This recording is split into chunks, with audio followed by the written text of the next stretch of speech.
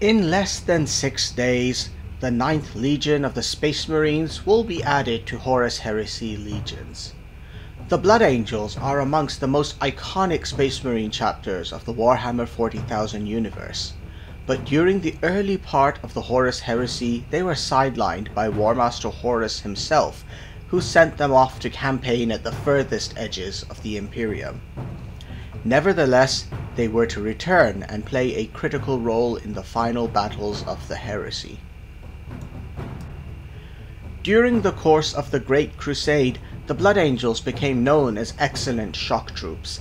It did not matter if their foes threw up hasty barricades, or hunkered down in their bunkers, sheltered behind lines of well-disciplined entrenched troops, or even turned to using mutated abhumans and heretical psychic barriers to try and block the way.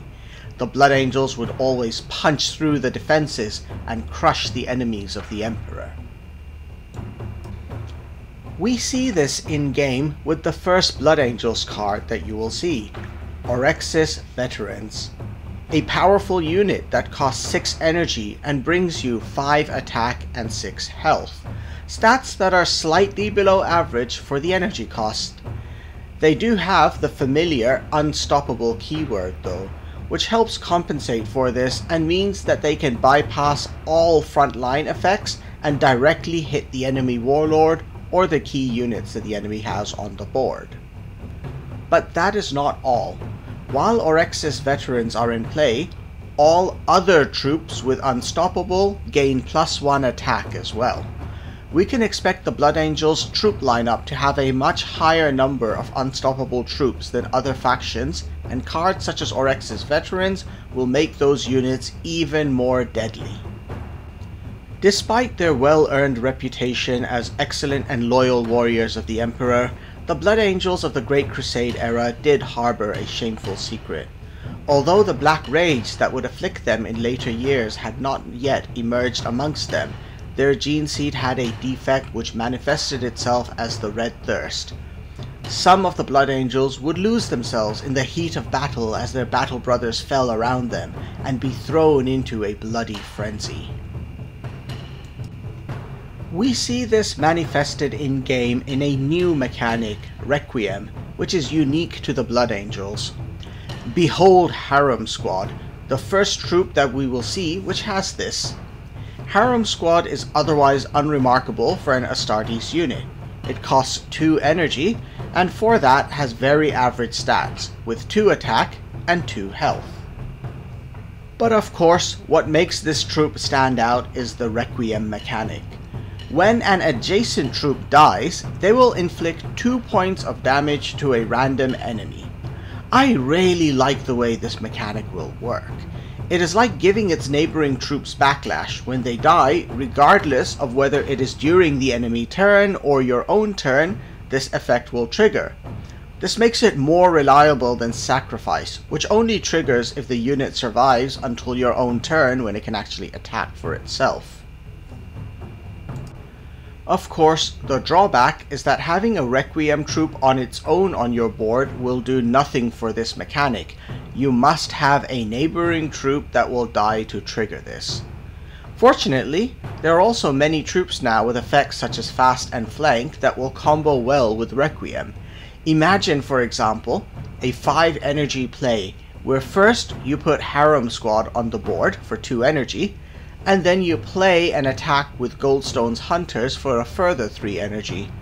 This will do a total of 5 damage to your enemy, 3 damage to whoever Goldstone's Hunters attacks, and then their death will trigger Requiem, which will inflict 2 points of damage to a random enemy as well. This will also leave you with Harem Squad still on the board. I'm really excited to see what other combos we will be coming up with using other Requiem troops as well. Today, you will also be seeing the first of the legendary cards for the Blood Angels, the Sword of Sanguinius, the Blade, and Carmine.